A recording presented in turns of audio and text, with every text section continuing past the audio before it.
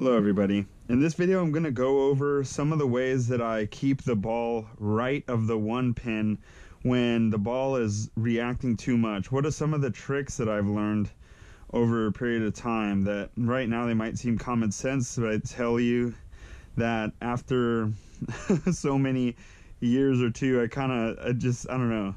It took me a while to figure this out. So let me get started here. Let's say that your ball is going too slow. Now, what we want to do essentially here is match the ball speed with the rev rate on the ball. So let me do an example of something that I see when people try two-handed bowling, right? They're not very confident in themselves. They're trying not to trip over their feet. They're just getting started, which is okay. Everybody's got to learn. So let's say you stand right here, right at this purple line, right? And you start here. Well, let's say in my video I said we started more like around right here, and I know this isn't drawn to scale, but you walk up here to the foul line, which is this red line here, and you throw your ball, and it goes this way, and your ball's going super slow, but it's hooking a lot because you're a two-hander now. And then what happens? It hooks before it gets to the one pin, which is right here. Like I said, I know this isn't drawn to scale, but I'm just trying to show you. Okay, so what's one of the ways that we can raise the ball speed, right?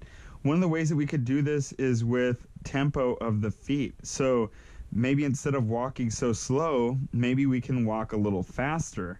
We walk a little bit faster, the ball is still gonna have something similar to this rev rate here, but what's going to happen is that the ball is going to be traveling faster, and so essentially it's not going to have as much time to hook. So now we have something going like this, and now you might barely make it and go Brooklyn, or maybe you'll even strike right here, right?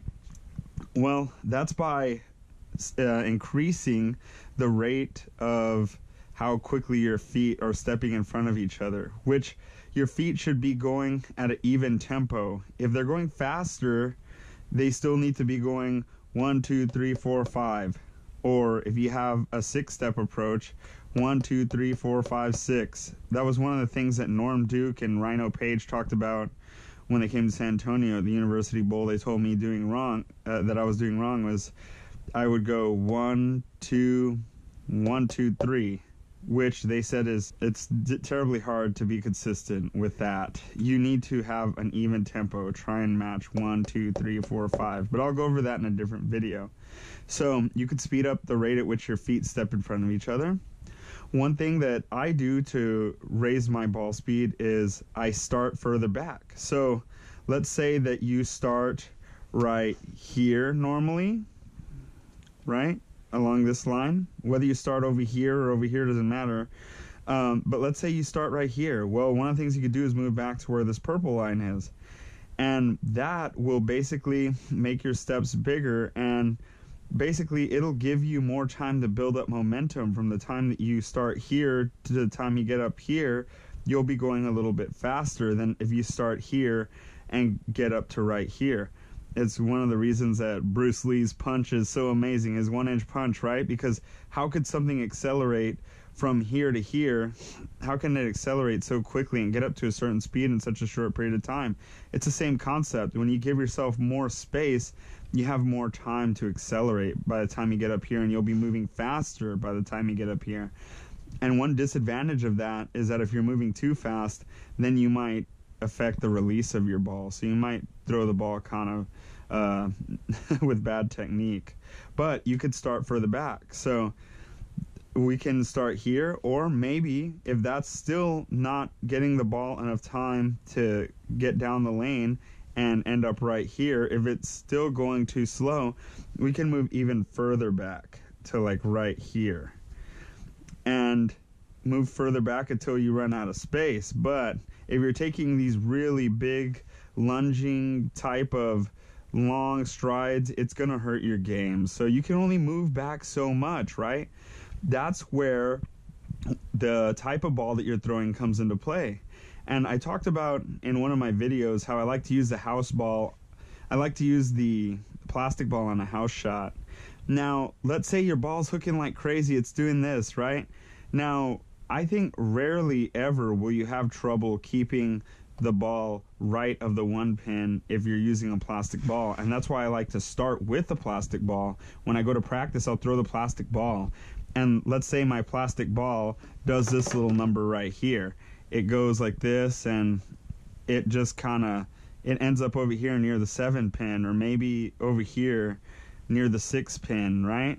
Well, that's for you right-handers. So let's say the ball is not hooking too much, right? That means that there's oil, and I figured that out during practice, right? If it's not hooking a lot by the time it gets down here, then I'm either going to have to slow my ball speed down by moving up a little bit or changing the tempo of my feet to walk slower. But when you walk really slow, one of the things that suffers is your accuracy.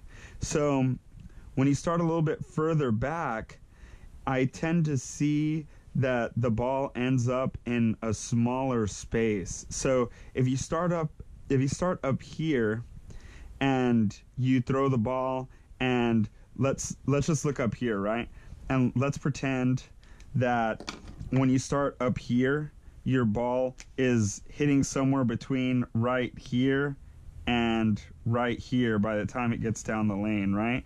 One of the things that I've noticed is that if I start further back, it tends to make my ball have a smaller space, which I think is more accurate and more precise. I don't know which term it is, but now my ball will start ending up in a smaller space, and it's kind of like sighting in a rifle at the rifle range. The more I move back, generally I tend to see the ball more accurate in a smaller space. So now I might see, if I move really far back, I might see my ball end up between here and here, which is what I want. That means that there's other factors at play, and I pretty much found where I need to be standing and the right ball, because if your ball is ending up between the 1 and the 3 pin pretty accurately, that means that it might be a release or other factors that are messing with your game.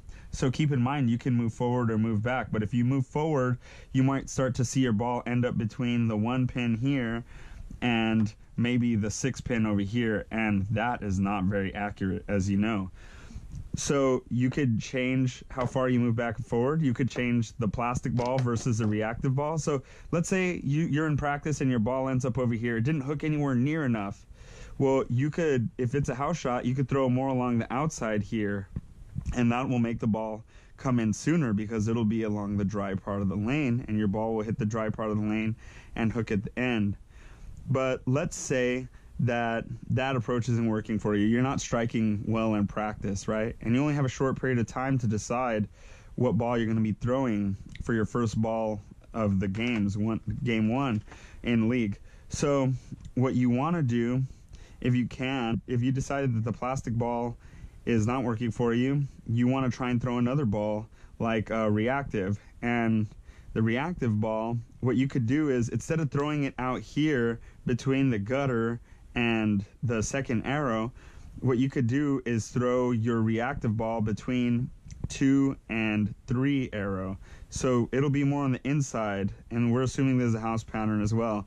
And this ball is going to go more on the inside where there's more oil, and it's going to have a higher chance of striking if it stays in this oil, versus if it goes out here, what it may do if you throw it this way is it'll hook at the last second, and it'll make for a very hard time being precise. It might go like this, and it might go, well, you might have a high reward and high risk scenario there where your ball that is reactive might be giving you a lot of strikes, but it also might be leaving you a lot of ugly leaves, like the 4-6, which is like this, or the 7-10, or the Greek church, right? We don't like those. So we don't want to leave pins like that. So what you want to do, if you want to try one more thing, you think you found the ball that's worked for you, one more thing that you could try to increase the speed of your ball, if you think you're real close to finding the correct speed to match with your rev rate, right? Because we're not even talking about releases here. We're assuming you have the same release because you're just getting started. You don't know different releases. And one of the things that you could do too is you have the same tempo with your feet, right? These are my feet. 1, 2, 3, 4, 5, right? Not that fast, but 1, 2, 3, 4, 5. Well, one of the things that you could do is with your feet, your first 4 steps, assuming a 5-step approach, is you go 1, 2, 3, 4, and then on your 5th step, you push off and you slide, right? You can make your slide a bit of a power slide. So the harder you slide, that should increase the accuracy of your ball and cluster where your ball hits at the end closer together. Whereas, like I said, if you start further back, you'll end up with this. But if you have a smaller slide, your accuracy will be affected if your slide is too small. There's a certain slide that the best bowlers in the PBA have, a certain length, right? And that slide affects accuracy greatly. So you could try and make your last push off very strong, and that strong slide should give your ball the speed that you need to get up here between the 1 and the 3 pin. All right, so I hope I answered some of your questions that you might have, and I thank you very much for watching this video. I hope you enjoyed it. Comment, like, subscribe. Thank you to my 6th subscriber, and have a great day.